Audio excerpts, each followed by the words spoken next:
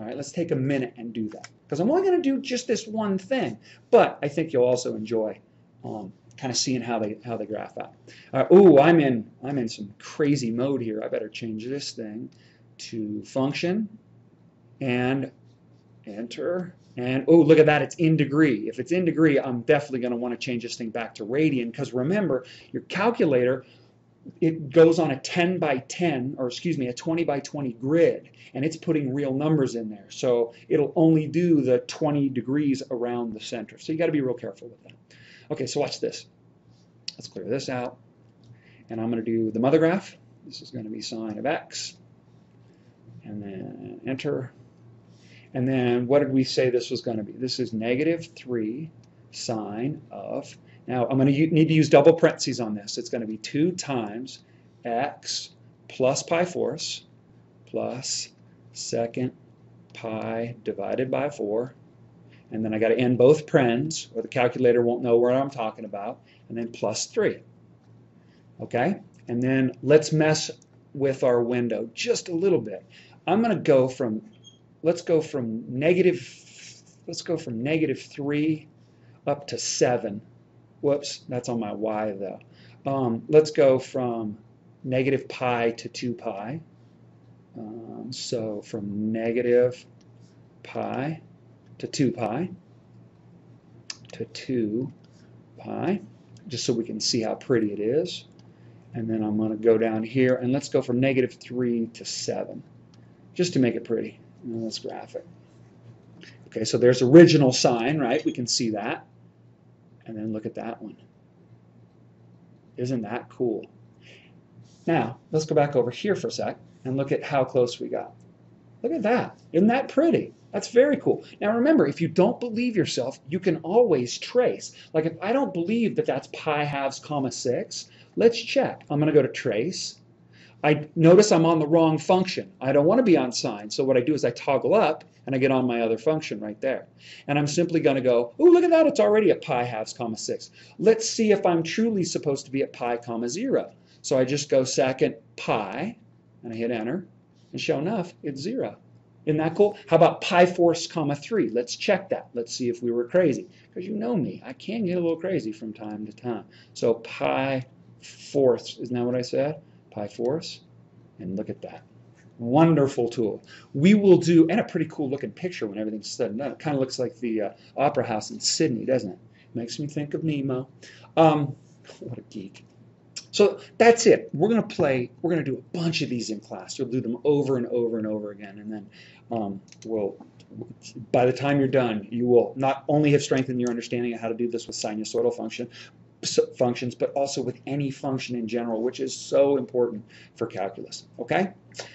All right. Well, that's about it for this part. I'm going to kick over to another little part where we put some data in a calculator, and that's going to be it. So thanks for listening, and I'll talk to you later.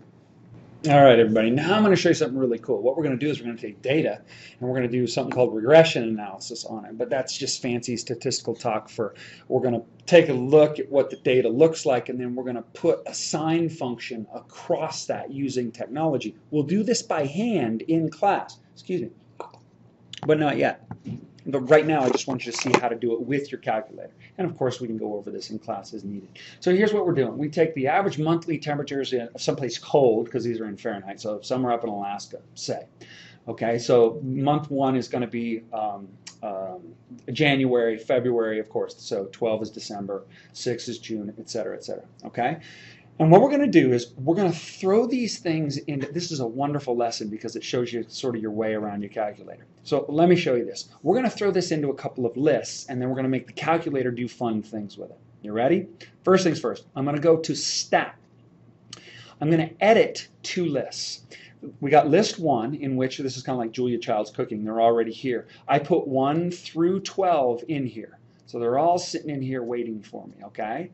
And then I put these temperature values over here in list 2. Now you may have stuff going on in your lists, and you can either move over lists. Let me show you how to do that. Like if I go all the way up, if I go all the way up here, notice I'm in list 2. If I want to clear the list, I hit clear and then push down and it'll go away. I'll show you. Like if I'm over here and I've got 9, enter, and wait, I've only got 1 value in here. I want to clear this list. I hit clear enter, and it's gone. Don't delete the list. If you hit delete, it makes the list go away, and it's kind of a pain in the butt to make new lists. Okay, now we're going to do a few things with this. We're going to look at this in what's called a scatter plot first, and then we're going to have it do a regression analysis on it. So I'm going to walk you through all those steps first. Now, remember, when in doubt, quit out. First thing I'm going to do is I've got some stuff going on here from before. I'm going to clean all this out. I want it gone. Okay? So I'm going to do what's called a scatter plot on this. And the way that I do this is I'm going to go to second stat plot. And notice I've got plot 1 off, plot 2 off, plot 3 off, etc., etc. Notice also that if I hit y equals, I'm back in my graph or home screen. Right? I guess I could just clear those out. And notice plot 1, plot 2, and plot 3 are not highlighted, which is good. We want those to be gone. Let's get rid of those. Okay, so let's go back to second stat plot. And I'm going to tell my calculator, by hitting enter, I'm going to tell my calculator, A, to turn on, because I want to be able to see this. The type is a scatter plot. This is a time series. This is a histogram. These are modified box and whiskers. Box and whiskers, if you've had my stat class, you know what they look like. If you have your data in different lists, you need to change the names of these. Mine are in list 1 and list 2, and those are set by default. But you can change the names, and then you can change your marker. So if you want your marker to be kind of this open circle thing, which I do, that's a good thing. That's how I leave it. And then I can go to plus, or I can go to this dot. The dots are hard to see, especially if they land on lattice points. All right, so I'm going to leave it just as it is. Now, I'm going to get crafty here. I'm going to use a zoom, and then it's faster to go up. I'm going to go to zoom. I want to go, wow, this one's got a lot more stuff than sorry, you guys, I haven't played with this. I should have. Okay, you see that zoom stat? Slow down there, Sparky. You see that zoom stat right there? I'm going to go to zoom stat, and I'm going to hit enter and watch what happens. Whoa, look at that. Wait, something looks a little funny there. Month 1, month 2, month 3, month 4, month 5. Month 5 looks crazy. That should have been 47, which would put me about there. So what do? I go back to my stat. I go to my edit. I got to go to 7. Oh, look at 6.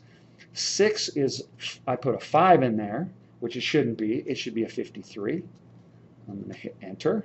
Now, all my defaults are already set, so I'm going to hit zoom. And I'm going to hit zoom. You know what? It's no longer faster. There are extra little applications that they threw on this thing. Zoom stat, or I could just remember that it's zoom 9 and hit enter. And look at that. Isn't that pretty?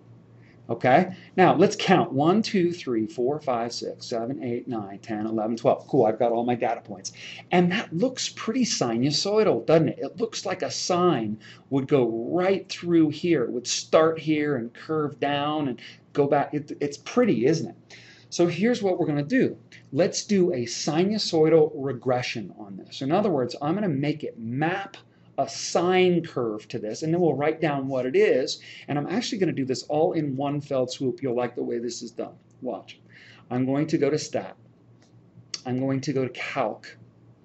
And what I'm going to do is, you see these regressions? I know that you've played with these before in your Algebra 1 and Algebra 2. So if you haven't seen this before, come yell at me. I don't see anything that I like yet. You know what? I want sine, power, exponential, ooh, look, hey, well, hush my mouth. So I just told it sine. Well, it needs to know where to look. I happen to have put my data in L1 and L2. So I'm going to go L1, and then comma, which is always above the 7, and L2. Now I'm going to do something really fancy. I'm going to have it store it in my grapher. And the way that I do that, so when I go back here, if I go to y equals, I'm going to have it stored right here, because the regression equations on these are horrific. They're just god-awful things. So let's go second quit, and I'm going to cruise over here, and I'm going to tell it to stick it in y1. And the way I do that is I hit vars, and I go over to y vars, and I go to function, and there's a y1 sitting right there. So I hit enter, and look at what I got. Now watch this. Watch this. It's thinking, and voila, look at that. I have apparently the sine function of best fit, which really minimizes the distance between the points in the curve, is y equals 15.74 sine of, and now you got to be careful here. Look at how it's written. It's not written as a factored form. You know what? I need more room than I'm giving myself right here. I'm going to write it down here. Is y equals 15.74 sine of b, which is 0.512. Notice that I always try to round out to thousandths at least, minus 2.050. I'll just leave it as 2.05, and then plus 40.168. However, the cool thing is I don't have to write this in anywhere other than on my page, because look, it's already stored. Isn't that cool? Now we're going to graph it. Let's go zoom 9 again. It'll be pretty. Zoom 9, and look at that. Isn't that cool? That's pretty cool. Bullseyes, lots of bullseyes. We did well. All right, so that's how to use your calculator to do a little regression analysis of a sinusoidal curve. We'll do a bunch of work on these in class. Hope you enjoyed, and I'll see you in class tomorrow. Bye-bye. Sign